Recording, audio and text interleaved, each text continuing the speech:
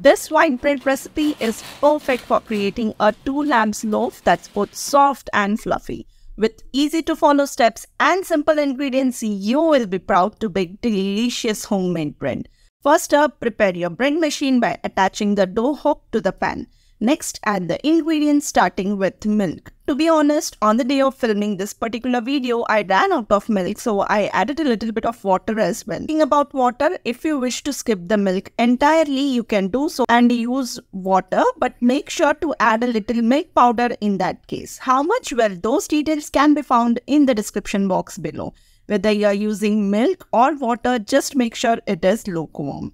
Then add rest of the ingredients, that is salt, sugar, melted butter, flour and instant yeast. So this is plain flour, that is maida, not using bread flour here. But if you do have it, then definitely go ahead and use it, as that gives a much sturdier loaf as compared to this one. Again, as mentioned in our 100% whole wheat bread recipe video, some bread machine manufacturers calls to make a well in the flour and then add the yeast. So do check your manual for any such particular instructions. The one that I am using does not call for any specific requirements. So let's just proceed ahead.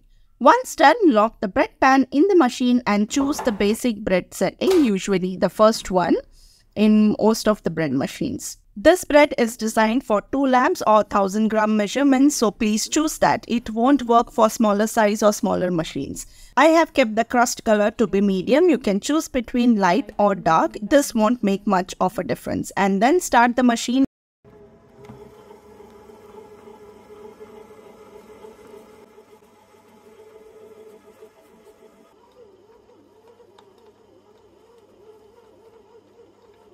And once the dough cycle is finished, carefully remove the bread pan using oven mittens or pot holders.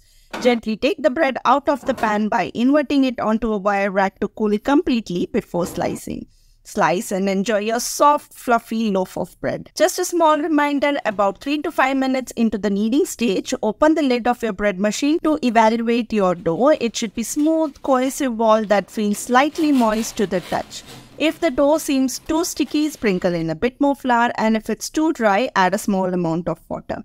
Remember, you can check the dough during the kneading phase only. After this, once the bread machine begins the resting or proving stage, please keep the lid closed. I guarantee bread baking couldn't be simpler than this. Check out our 100% whole wheat bread machine video next if you're intrigued by the simplicity of this one.